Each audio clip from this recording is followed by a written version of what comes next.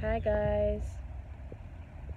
Um, I hope everybody is doing well on this beautiful Saturday, and I hope everybody is having a good day thus far. So I know it's been a little while.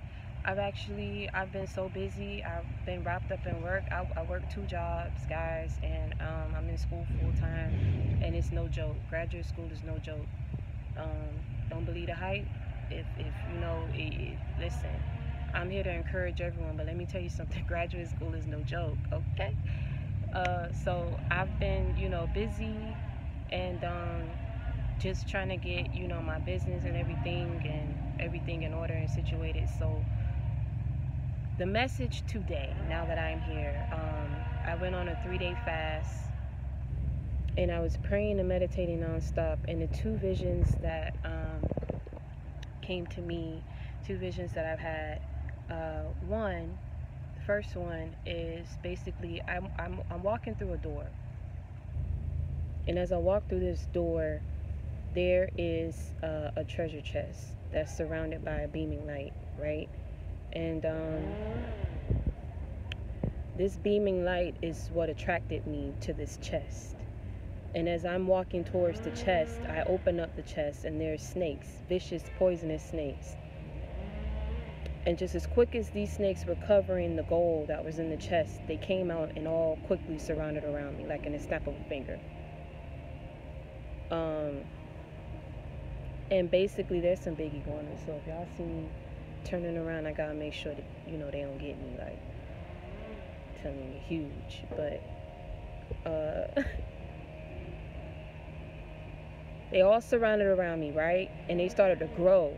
And as they started to grow, I closed my eyes because I was so scared, and God said, don't be scared. I don't give you the spirit of fear. I need you to say 3 times, I shall dwell in the house of the Lord forever and ever. So I closed my eyes and I said, I shall dwell in the house of the Lord forever and ever. I shall dwell in the house of the Lord forever and ever. I shall dwell in the house of the Lord forever and ever. And as soon as I opened up my eyes, these snakes disappeared, but the chest closed. But the second door opened. I went through the second door, and then there was another chest that was also surrounded around a beaming light. This beaming light attracted me to the chest. I opened up the chest. There was gold. But this time, when I opened up the chest, I thanked God before I even opened it up. Before I even opened it up, I said, thank you, God, for getting me out of the previous situation. Because I didn't know what was, I knew there was a second beaming light, and I didn't know what was in this chest, but I thank God for getting me out of the previous situation. And I thank God, and then I opened up the chest. There was gold and a quadruple. So that was the first vision. The second vision that I had, basically I was talking to my mom, and out of nowhere 3 small black rats appeared. But the first rat that appeared and came was closest than the other 2 that were treading behind it, was darker than the others. And this one, right, my mom hit, because she was like, you just gonna sit there and let the rat jump out on you? And she hit it and it went away. And these other 2 rats, now she didn't say nothing about these. And what happened, they got closer to me, and they was so scary looking. They also started to grow. But my first attempt to hit them, it didn't work. And then they started to grow. And then this time, I took it upon myself to say, let me get myself out of this tight, because I felt like if I hit it, it was, and I need to get myself out of that tight situation, that tight little space there. And I said, okay, after I get myself out of this little tight space, if I hit these 2 rats, they should be able to, and if they don't, they won't, I won't be injured in no kind of way, because I'm out, I'm free, I'm out of that tight space. I was in a tight space. And when I came out and I hit them, they went away. So what I get from that is, there's some people you need to weed out of your life. There are some snakes, there's some rats in your life that you need to get out. You need to figure out whoever these people are. You need to pray. You need to pray. You need to fast. You need to do whatever it is. Because I'm telling you, just as sure as I had that vision, it's for my life as well, for me to take heed to it. But it's for whoever I'm speaking to that this message resonates with. There are some snakes, there's some rats in your life. People, treacherous people.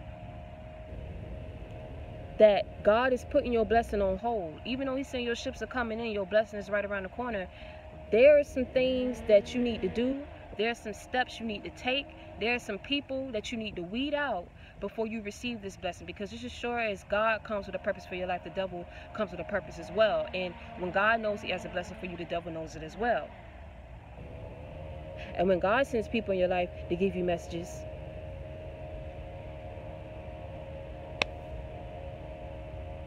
what you think the devil gonna do? He gonna send people as well.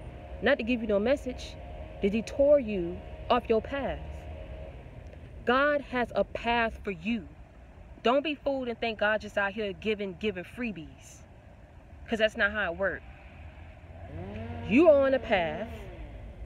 There's some things that you need to do before you receive your blessing. There are some people you need to weed out. You got to put God first.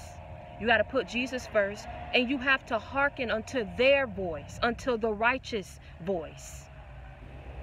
Living in righteousness. Not being on the broad road, but choosing to be on the narrow. It's a choice you have to make. No one can make it for you. Now, when you pass these tests, when you're going down this path, you have to be focused on your journey. Now, when God sees you've been dutiful and you've been focused, he blesses you. There's no freebies that's given out in this. But like I said, when God knows he has a blessing for you, the devil knows as well. He has the ability to send people on that path. Even if you cut everyone, he still has the ability to try to come in and try to detour you and take you up, because he don't want you to get to that blessing that God has for you. So what I get from that is there's some things that you're going through right now, and I know that it's hard. Trust me, I understand. Your kids are around you 24/7. You don't know what's going on with this dead-end job.